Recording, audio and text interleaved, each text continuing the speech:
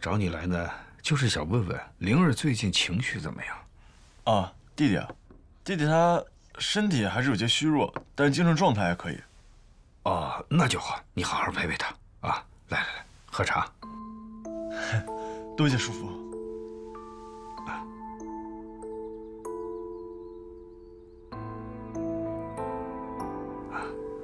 你我叔侄多久都没有聊过天了？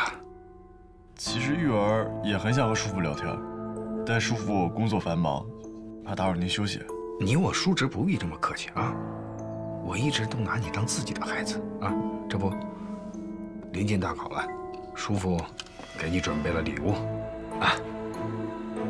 叔父，从小呢，叔父就把我当做亲生儿子对待，这么贵重的礼物，玉儿不能再要了。哎呀，自家人不要这么客气啊！来，拿着。那就多谢叔父。那我就拿这个吧。好。玉儿还有功课在身，就先走了。好。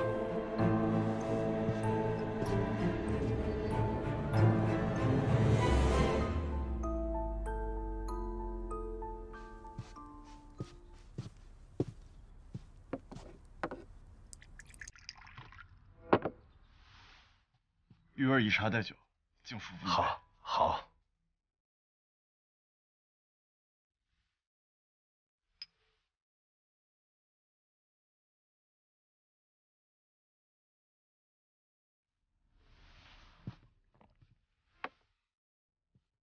那我就先走了。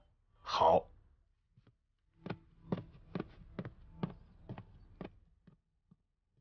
哎呀，玉儿从小不学无术，武功又差，怎么可能是沈清礼呢？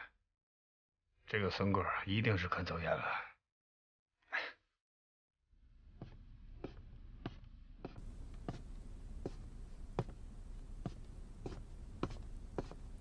弟弟。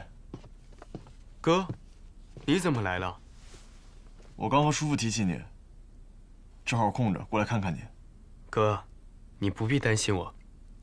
虽然我暂时和哲之见不到了，可是我们时时都会通信，而且反倒觉得这关系更亲近了。虽然我爹不同意我们两个人，但我可以等。我相信他总有一天可以接纳哲之的。哲之是华灯房的哲之吗？对啊，哥，你和哲之不是更早认识的吗？怎么突然问这个问题？那个，我是说，没想到像哲之这样的女子，为了爱情，竟然也会红艳传书了。弟弟，其实我有个问题想问你。你说。你以旁人的角度来看，我和水姑娘的感情是怎么样的？地生连理枝，水出并头莲。虽然你和水姑娘看起来完全不一样，可是却异常的有默契。我说句实话，水姑娘的出现，哥哥好似更开心了。原来我们那么好。哥。没事了，你休息吧。这个给你。谢谢哥。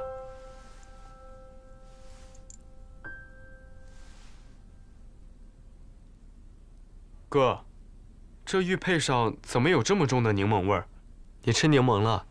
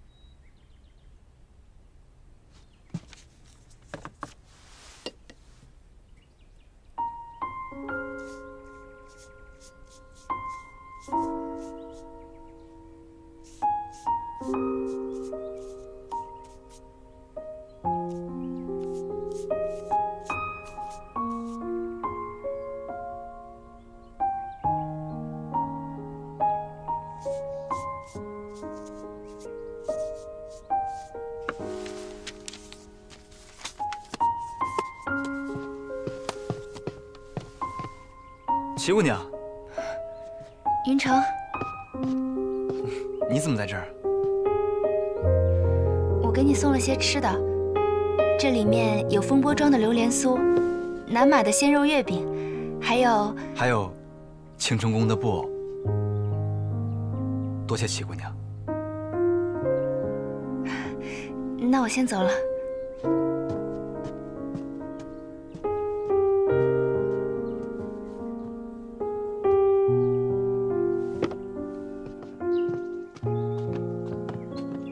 齐姑娘，云城，如果你今晚有时间的话，有，我想请你喝酒。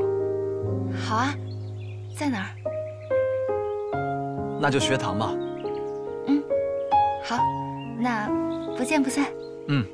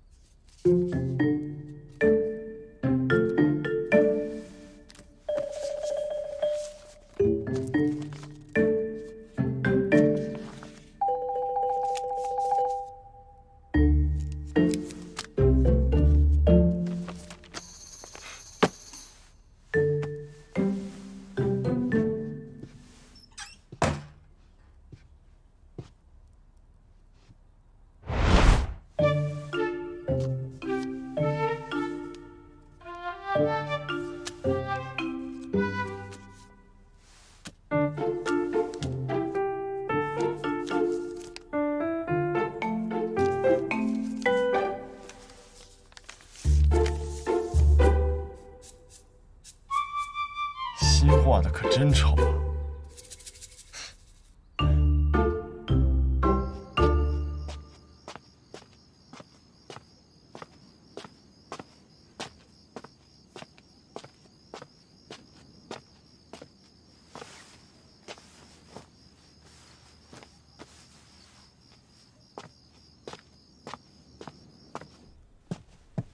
云城，你们都在啊？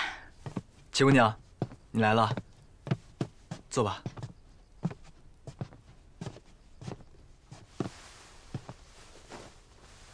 云城想让我们在一起聚一聚，说要考试了，给大家鼓鼓气。今天齐姑娘送我礼物，让我想起了许多跟大家在一起的快乐时光，所以我就把大家请过来，是因为我想在我离开之前跟大家正式的道个别。只是小少爷患病在身，就没来。大家替我跟他带个话吧。你说你要走？方云城，你什么意思啊？说清楚。云城无名无姓，不知年岁几何，故乡在何处？是江大老爷把我带到了江府，这里就变成了我的家，你们也就是我的亲人了。这一杯，我敬大少爷，平日里待我如兄弟，从未苛责过我。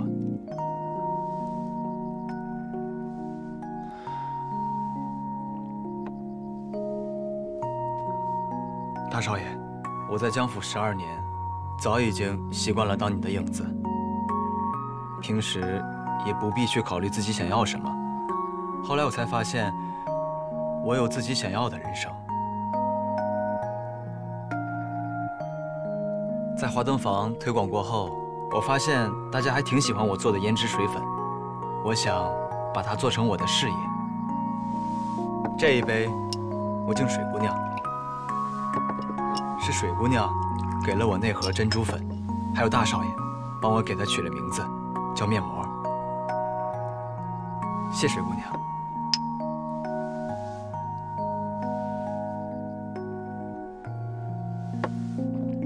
我能做出这个决定，都是你给我的勇气。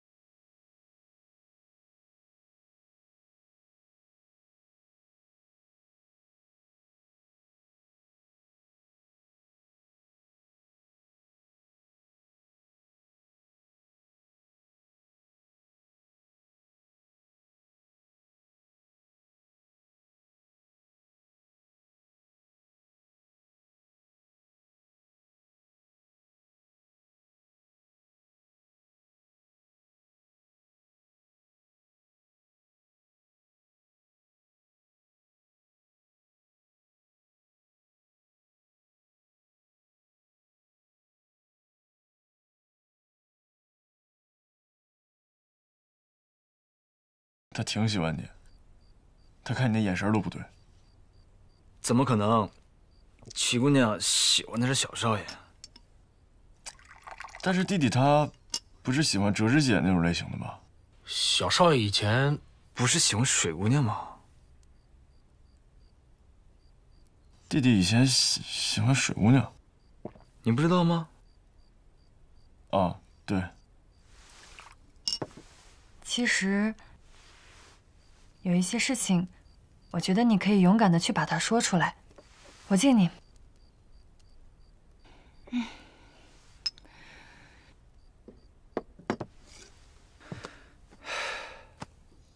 这个，我从小穿到大。说实话，我从来没有想过有一天把它脱下来。一直陪伴着我。还有，它也鼓励着我，因为是你们给了我这一生。这样，我先把它存在你这儿，等有一天我混出个人样来，再回来找你取。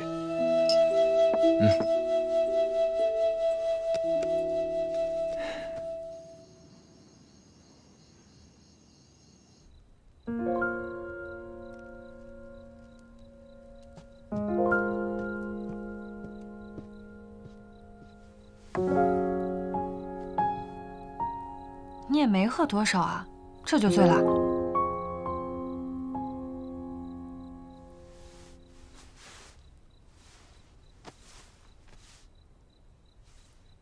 你在看什么啊？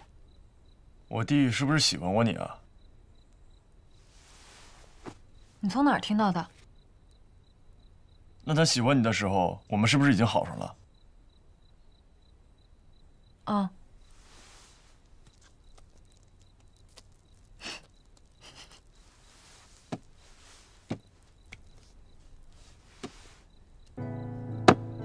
吃醋了？我才没吃醋啊！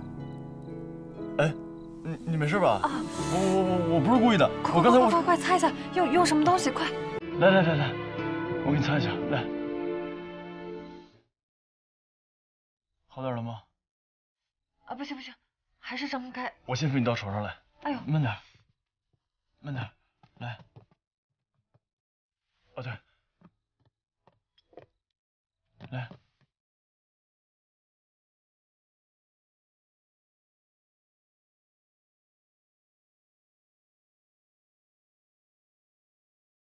怎么样，好点了没？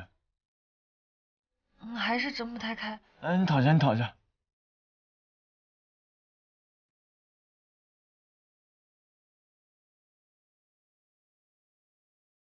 好点了吗？好一点点了。要不，你今天就住这儿吧。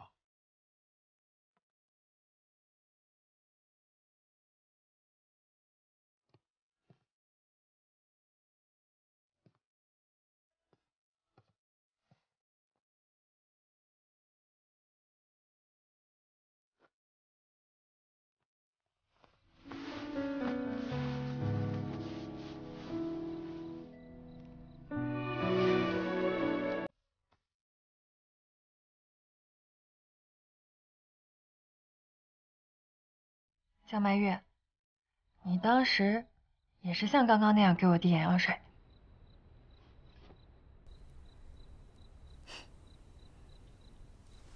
晚安。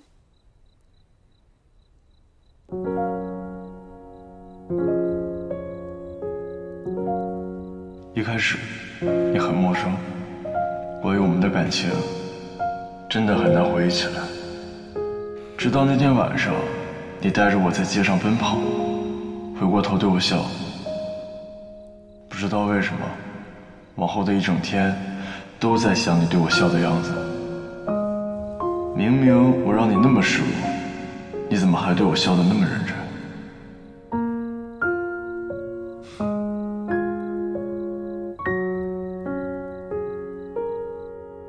晚安。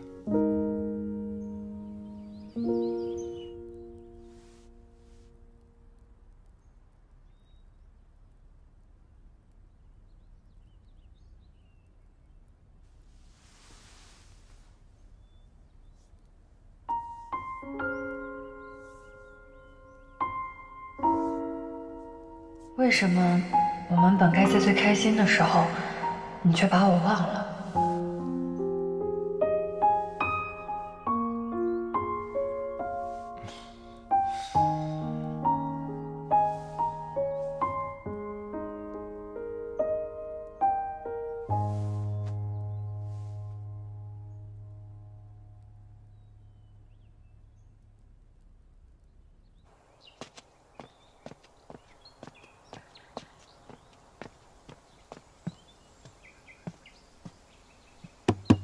云城，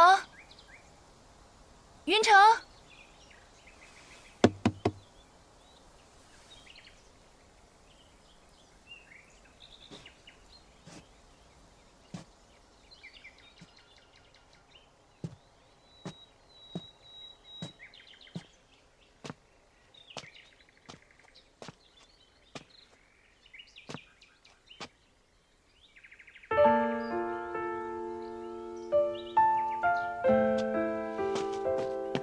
方玉成人呢？方大哥提前出发了，这会儿应该已经装好车了。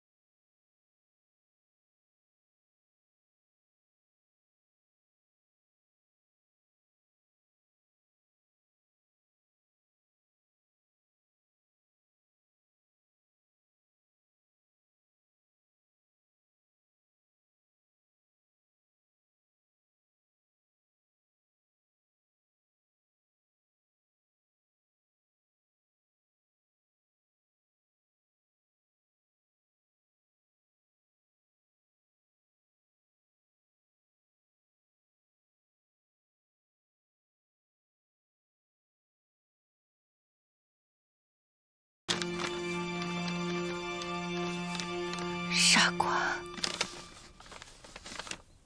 我没有不喜欢你，我也没有讨厌你。你真的不讨厌我？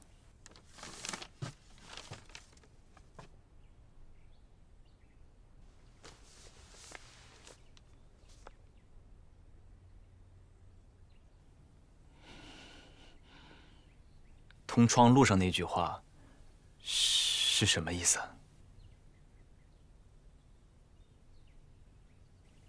让我再为你化一次妆吧。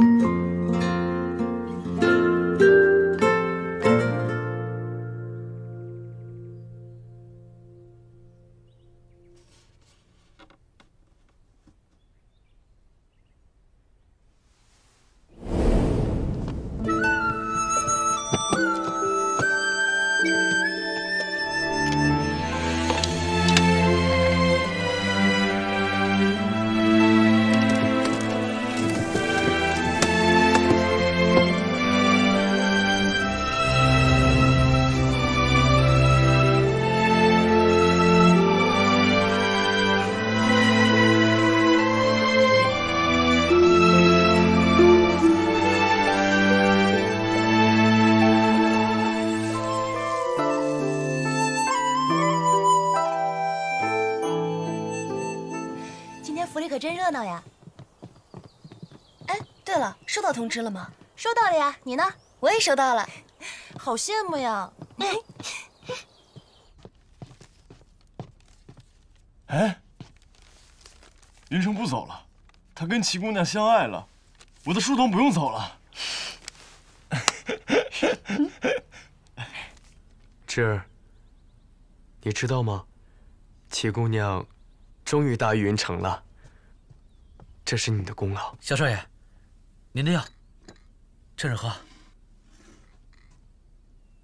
小少爷，您刚大病初愈，这身体还虚弱呢。哎，这信啊，什么时候都能写，咱们赶紧把药先喝了吧。啊，嗯。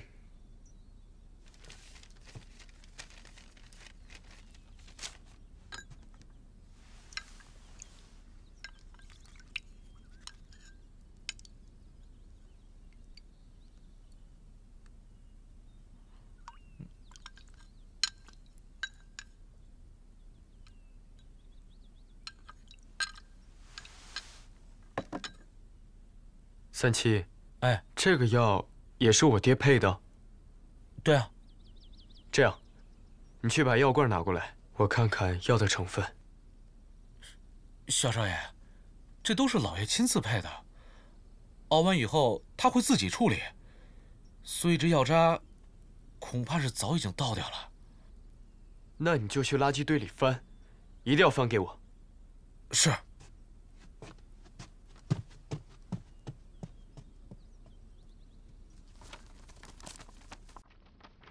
双腿无。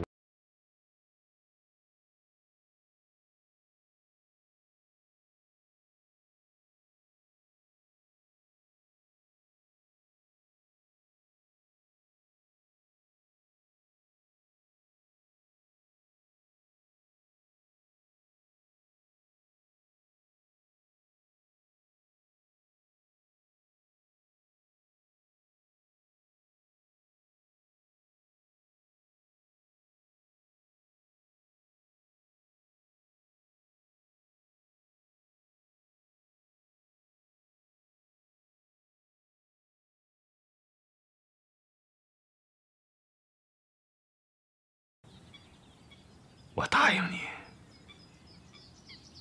既然老天爷对咱们家不公，我就是逆天改命，也要救下咱们灵儿的命，即便是以命换命，血流成河。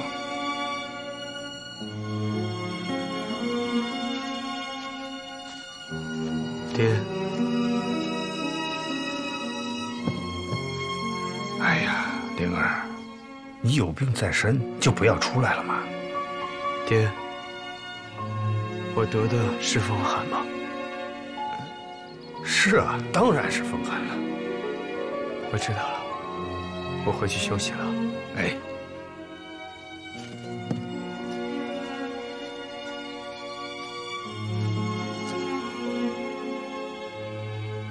暗肺之症，前期双腿无力，数颤，后期全身瘫痪致死。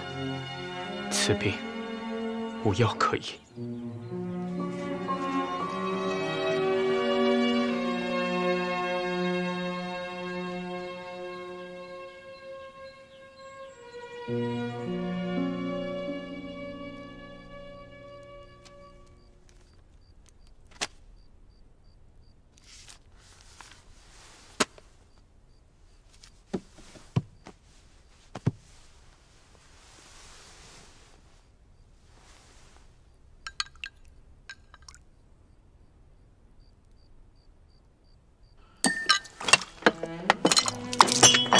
小少爷，小少爷，怎么了这是？出去！我叫你出去！我叫你出去！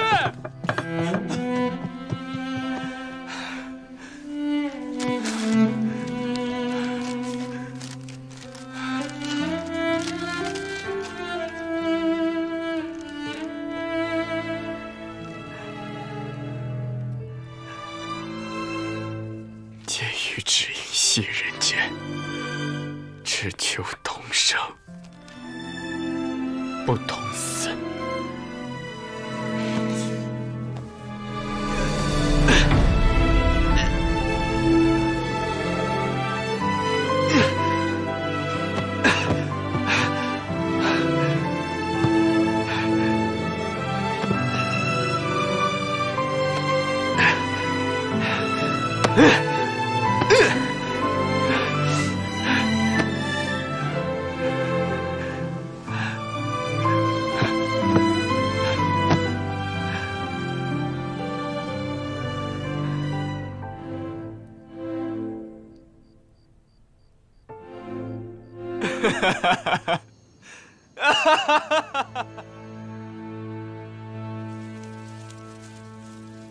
暗肥，如此严重的病为何会出现在你的身上？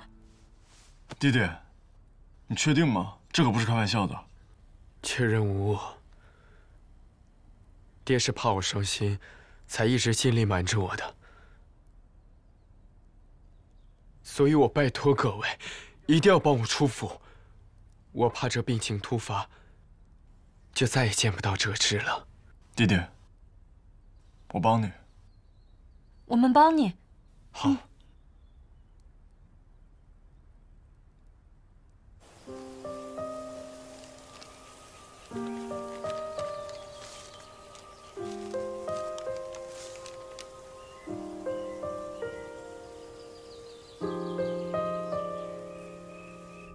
小少爷，现在由我和龙儿负责，水姑娘和大少爷会在其他路段接应的。走吧。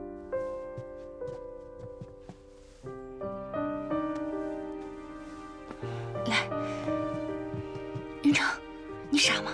大门口人这么多，你跟我走。哦，好。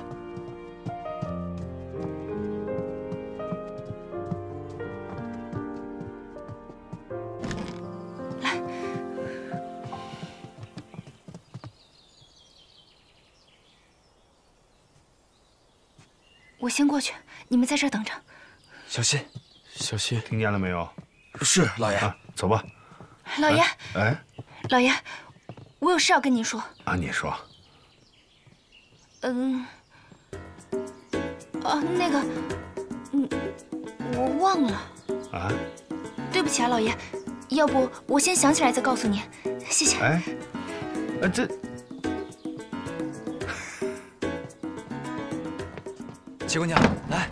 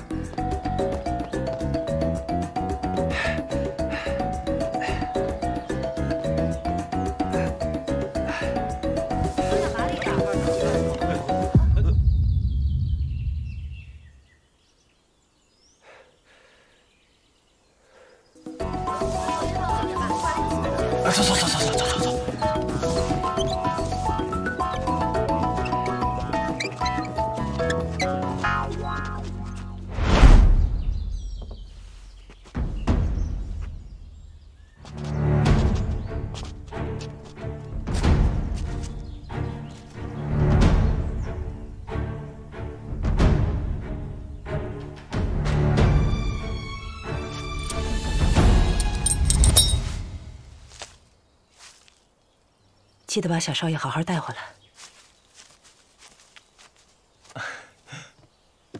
灵儿，灵儿。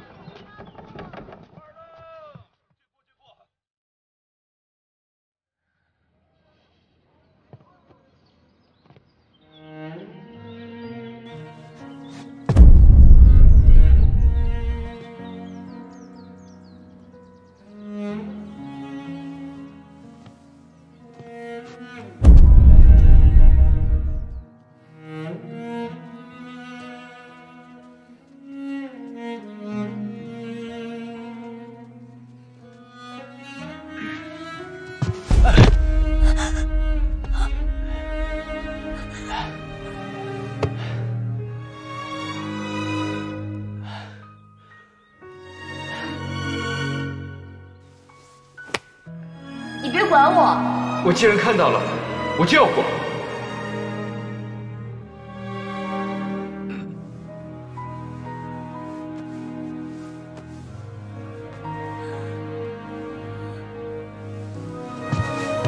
你怎么在我房间啊？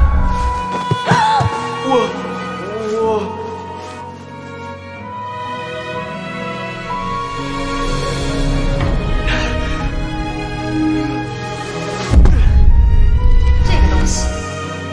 不需要。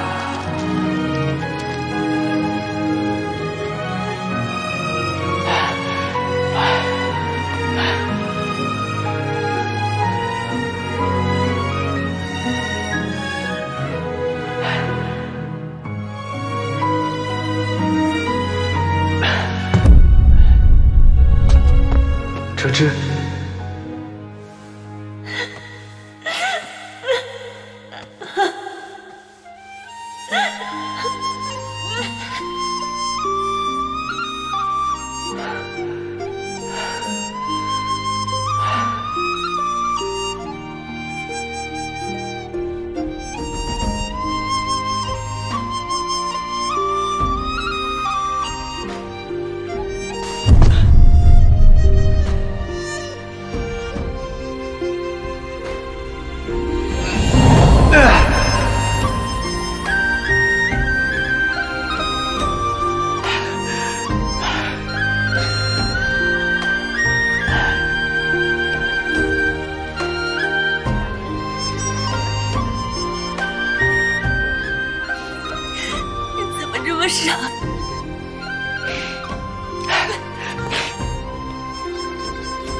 我不是答应你了吗？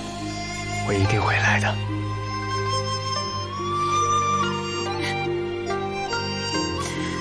无论如何，我都会对你不离不弃。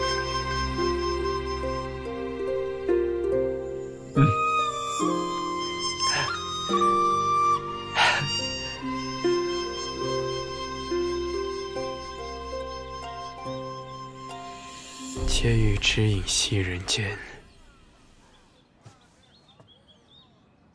只求同生不同死。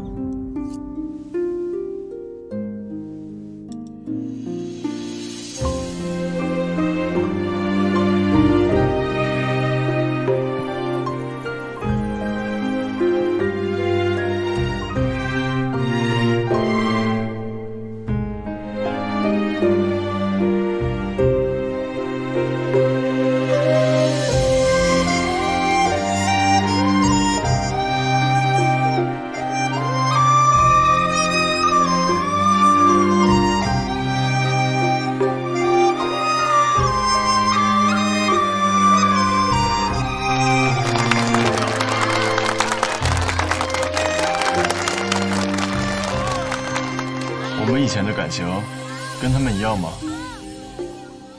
当然了，跟他们一样。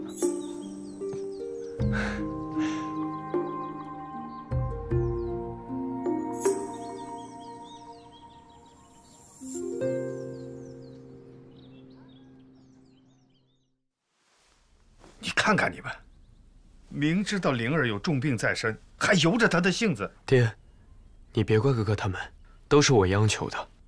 哎呀，不是奶奶怪你们，是灵儿她娘，当年也是因为患了暗肺，才早早的离世。灵儿可不能步她娘的后尘啊！原来小少爷的母亲也是得暗肺去世的。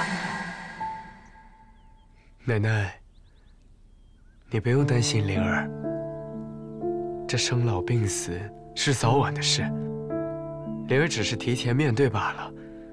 况且，灵儿这亲情还有爱情都已经圆满了。灵儿，奶奶不许你说这种话。哎，对，灵儿啊，听奶奶的啊，这些日子你好好静养，爹一定能给你想到办法啊！爹，孩儿囿于世，整天待在这个房间里无所事事，只会更加胡思乱想。江州近几日都有烟花节，灵儿想求奶奶还有爹爹，允许我出去一天。可是你这个好，弟弟，我陪你去。老夫人放心，我们一定会照顾好小少爷的。奶奶，一天就一天，如果有什么不适，立刻回来。嗯。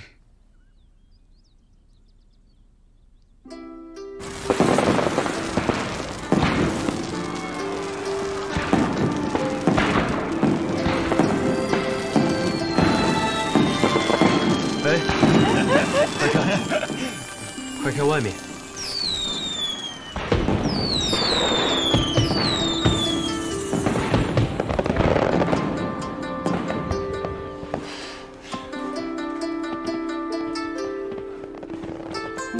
今天的烟花跟上一次的一样美。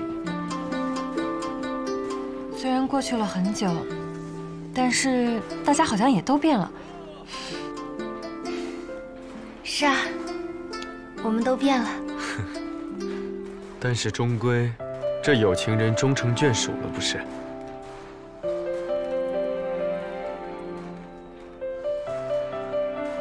我和哲之在一起，还要谢谢你们。来，我一茶代酒，敬你们一杯。干杯！干杯！干杯！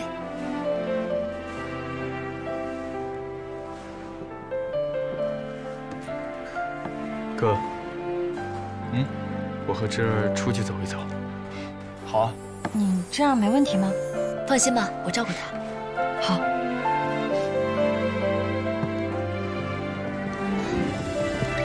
我们走了，小心点。小心点。嗯。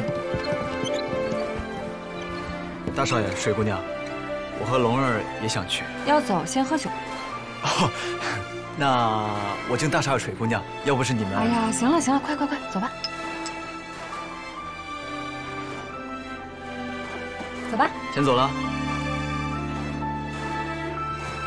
加油！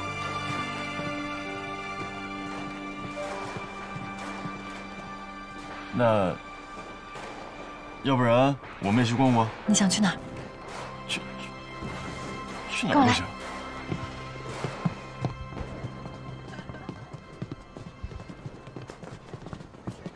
你等我一下。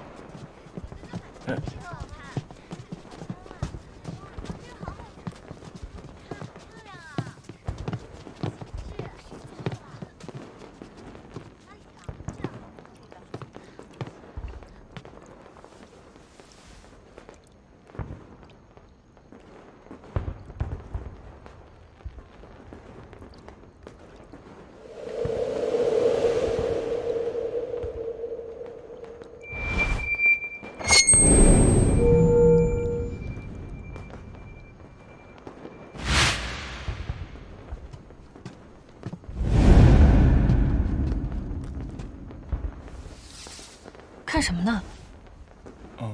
没什么。樱花版限定口味的，尝一下。我不爱吃这个。你爱吃的，尝一下先嘛。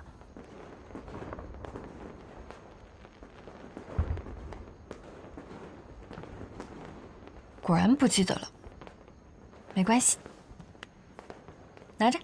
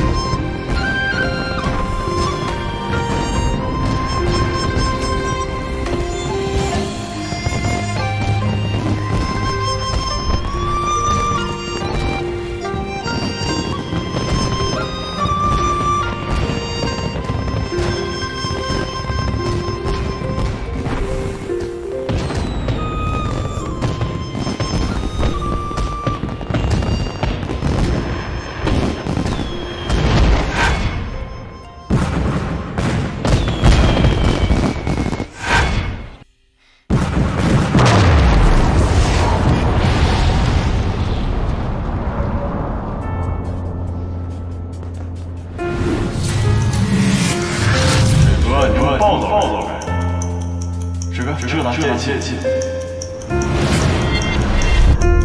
师哥，下真好看。师哥，你看你这个办法，一目了然。师哥，你是不是有心上人？师哥，你跟我可以，我们都是自己。千分过节才是平凡事。如果你想要轰轰烈烈的爱情，我可以陪你去江湖快演出。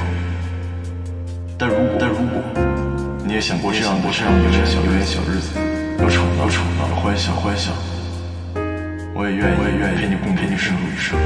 师哥。